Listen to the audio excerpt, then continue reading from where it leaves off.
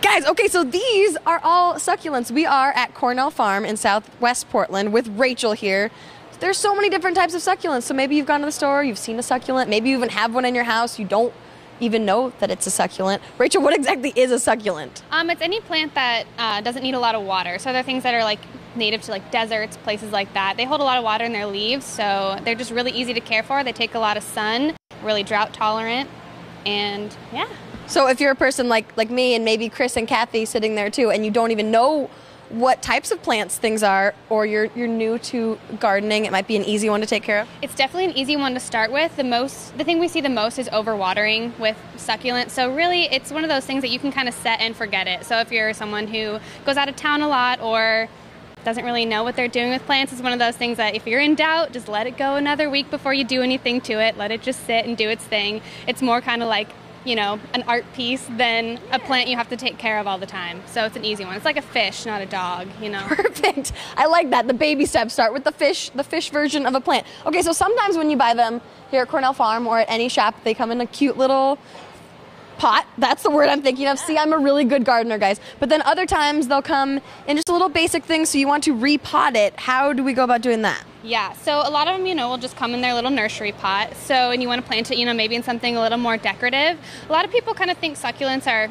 really tender and they're like really careful with them. But what's great about them is like as you're working with it, if a piece happens to like, you know, happen to break off, a lot of people make that face. But what's great is they'll pretty much grow roots from anywhere. So like this whole stem will just start to grow roots. So you can just stick it in the soil. Wait, seriously? It'll just root in. So easy. So you don't have to worry about anything. Okay, that just blew my mind. That's amazing. But then if you don't break it up, or maybe you break off that one, so you replanted that one, how do you do the rest of it? Yeah, so you just want to like kind of massage the pot a little bit, pop it off, and you can kind of see the root ball there. So what happens a lot in a nursery pot is roots will circle around, kind of get, you know, stuck in a shape. So you just want to kind of break that up. It's going to get kind of messy. Do it outside, you know, do it over your sink or something. So you just kind of break that up, and what that's going to do is cause little breaks in the roots, which will encourage new growth of the roots, and it's also going to make them so that they can grow outward instead of continuing to grow in a circle. So once you kind of break that up a little bit, make it so it's a little bit looser, you can see how the roots are kind of loose in the bottom there.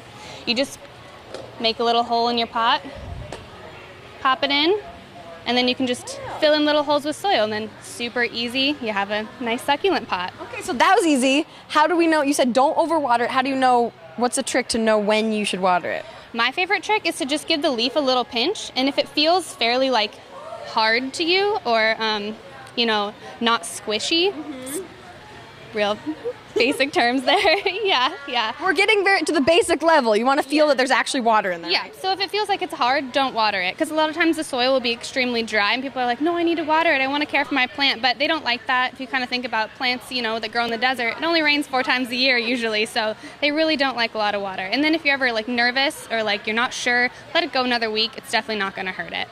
Thank you so much. They seem easy enough to take care of. Chris, Kathy, now you know what a succulent is and how to go about actually potting one for yourself. Back to you.